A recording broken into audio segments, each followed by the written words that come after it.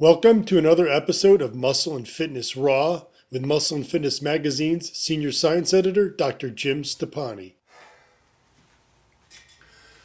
Anyone who's ever wanted bigger biceps knows the barbell curl all too well. At least they think they do. However, you may even be guilty of the one mistake that could be holding back your biceps progress. Ask yourself this question. When you do the barbell curl, do you use a shoulder width grip? Most guys, when doing the barbell curl, tend to always use a shoulder width grip. After all, it's the most comfortable grip on the barbell curl. However, when you use a shoulder width grip, like I just demonstrated, you're hitting primarily the short head of the biceps. That's the inner part of the biceps right here. That's fine, however, there's two heads of the biceps, hence the name biceps. Short head, or inner head, and the long head, or the outer head. Now when you flex your biceps, that peak you see is all long head.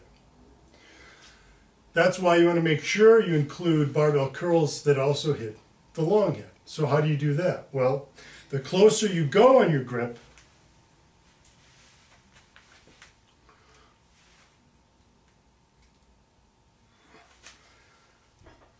the more long head involvement you get.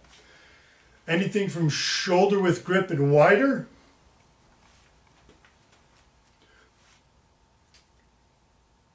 hits more of the inner head of the biceps.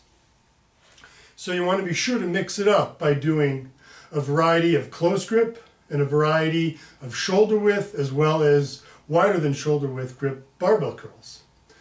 A great way to do this is to start your biceps workout with barbell curls. The first set going with a very close grip.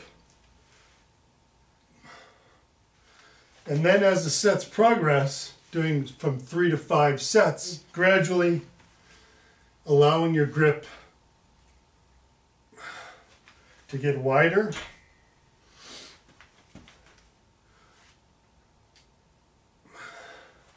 and wider as the sets progress. For more great tips like this, pick up the latest issue of Muscle and Fitness on newsstands now.